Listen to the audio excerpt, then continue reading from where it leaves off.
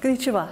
My name is Kate Stewart, and I've been focusing on how we can make embedded system dependable here at the Linux Foundation.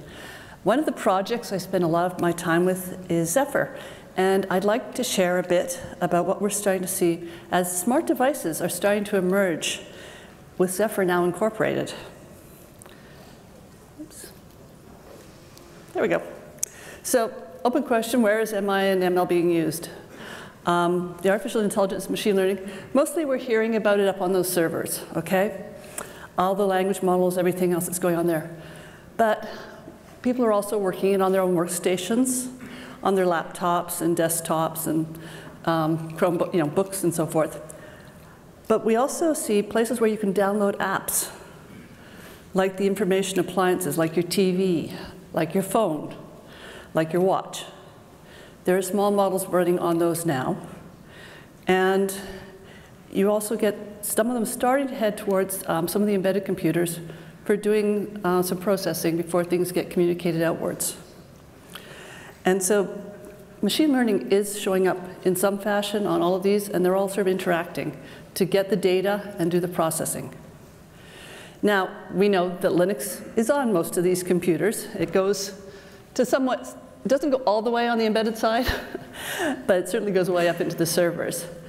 And Zephyr is we're seeing it now starting to show up on those information appliances and the deeply embedded computers. But we also start to see it as well in the firmware for like the workstations and the servers. So when those devices are not doing anything and they're powering down, we know that Zephyr is being used in some of these firmwares for just monitoring the devices to figure out when it should wake up again. But it uses a lot less power, and this all helps with the overall performance of these devices too. So Zephyr's got a role to play throughout the spectrum. But the heart of it really is going to be in these smart devices. And it's been fun. It really has been a lot of fun. Trying to learn where Zephyr is hiding in the ecosystem today. We can get, some of the companies will tell us, and others of them we go and read their data sheets to find this out. Basically, like the Moto Watch is running Zephyr right now, their smartwatch. Samsung's Galaxy Ring, we looked at the fact sheet and it's running Zephyr. And then Benjamin just told me last week about the fact that the World Orb iris scanner for identity recognition is running Zephyr now. There's like your dog and cat trackers. As your pet walks around the neighborhood, you can know where they are on your phone. That's got Zephyr, as does it for livestock, for sheep and goats and so forth. So the tracking sort of solutions are there. And then in the embedded, real hard embedded side, there's something like the RAM1, which is installed in the high power electrical grids for monitoring the line and the conductivity. And that has to last for 5 years in the field on one battery charge. So it has to be pretty smart about how it's doing things. There's a waste management system. That one is sitting there and looking at image recognition on the contents inside a garbage can. Not your most exciting subject, but on the other hand, if the trash can isn't full, they don't dispatch a truck to empty it. So it's saving resources. Similarly, this best pump monitoring is being used to analyze the flow out of a wastewater tank of a train to make sure that it gets emptied properly and so the toilets on the train still work, which I think we'll all agree is important when we're taking trains for 4 hours. So it's being found in places that just make life a little bit better for everyone and have to be efficient. But all these products are emerging really rapidly right now. And they're using AI and ML either on the device or with an AI ML device on a server to save time, money, power, and other resources. So for those who are not familiar with Zephyr project, we started in 2016, and it's been growing very rapidly. There's over 100,000 commits in the repo at this point, and it's probably the 4th most active project at the Linux Foundation today, with about 2.8 commits per hour going on right now. And why is it getting so popular? Well, it's taken a lot of lessons from Linux. It's not Linux, but it has taken lessons from Linux. And quite frankly, it's making it very easy for smart device developers to just focus on their application and put the pieces they want together in place. So let's start looking at what the requirements would be to support a smart device out in the field. Well, you might want to have connectivity, because IoT, you have to talk to something usually. You may want to support a wide range of hardware, so you have some supply chain independence. You want to have some options for working with your AI and ML modules and models creation and training. You may want to have some sort of graphical interface on some of the intelligent appliances. And you may want to make sure you can get the smallest memory footprint, because that takes resources and power. And then obviously we want these things to be secure. They're sending data, some of it's sensitive, some of it's not so sensitive. But when it is sensitive, we want to make sure we have a trusted path here. So let's take these one by one. So obviously the key for IoT is connectivity. And there are a lot of ways to communicate out there. Oops. Hello? There. So we start with an IP stack. From the beginning of its existence, Zephyr's had its own IP stack, and we've been continually working to refine its quality and performance. And most of the high-level protocols are already integrated, as are the technologies they run on. From the Bluetooth, we've got leading-edge Bluetooth support. The Bluetooth SIG is using our stack to demonstrate how mesh works, and we're also officially qualified for the LE and mesh support. Bluetooth community in Zephyr is actually very active, and so when there's any new major evolutions in the Bluetooth standards, they're usually there prototyping and participating in advance. And so as soon as things are public, they show up on Zephyr. Then we also have a rather complete USB stack, including USB-C and Web USB. And so the USB connectivity is available to you to just build from. So I think you can kind of say that we do have our connectivity options covered with this project right now. Let's look at hardware.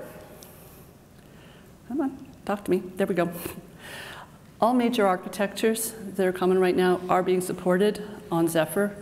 A cores, R cores, M cores, 32-bit, 64-bit, variants of RISC-V, variants of x86. You can find them on ARM, as well as some of the historical ones have been ported over to Zephyr, I should say.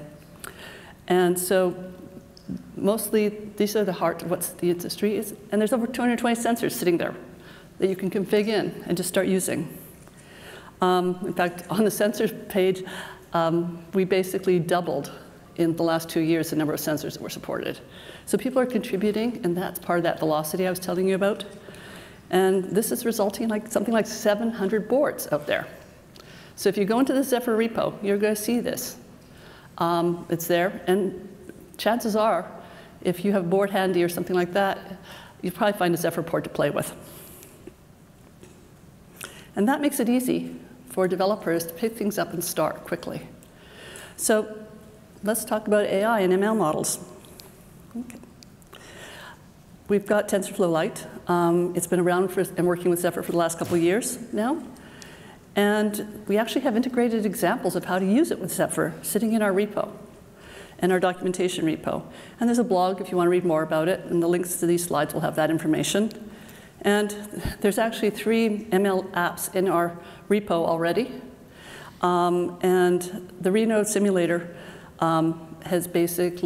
does a build of all of our samples across all of our hardware platforms to test their simulator. And they make the results publicly available, which is really good.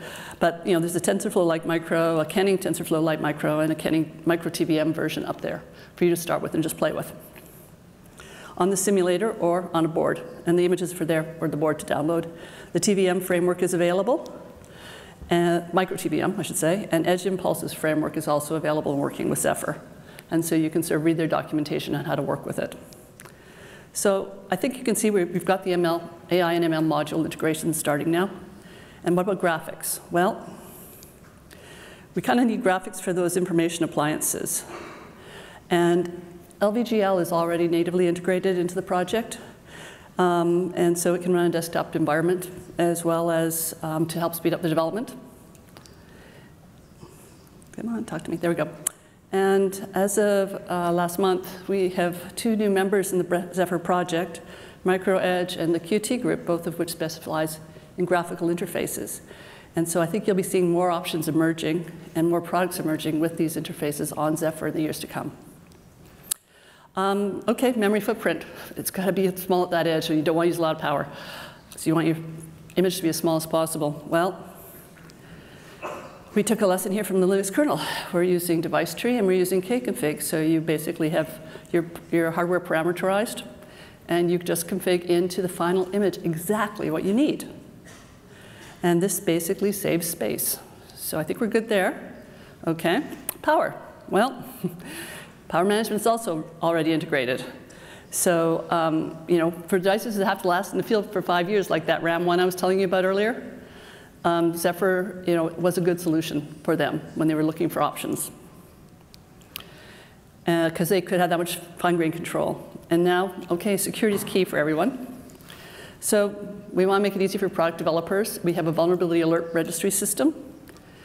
We also automatically generate SBOMs on builds for all for the Zephyr sources and your app sources. So if you have to comply with something like the European CRA or some of the work going on, you can get SPDX SBOMs automatically anytime you do a build without doing extra work.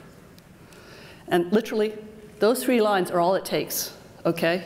It's that simple if you're working with the West build system out of SPDX. And if you actually go on that Reno dashboard I was telling you about a few minutes ago, every image on there that says built, passed, or generated has those 3 SBOMs in there. So we can do this at scale. And we have been doing it for several years now. And we are continuing to evaluate, you know, we've basically got it working with SPDX 2.2, 2.3, and we're moving over to 3.0. So security is a journey. It's not a, you know, it's not a point in time. And every time the project is seeing a better best practice, we're continuing to evolve and enhance it. So I think with that, you can sort of see we're catching most of the requirements with this project for working for smart devices, which makes it easier for the developers to just focus on what they care about, which is their application and taking things to market. And I think we've got the story there. So the results are we're seeing people take existing examples and port them over, ML examples, and port them to Zephyr, like a little tiny ML-powered artificial nose. Benjamin Kabe, who's our developer advocate in the project, basically did the port on a flight before a conference. So he also does last-minute slides like I do. But he also did the last-minute implication too.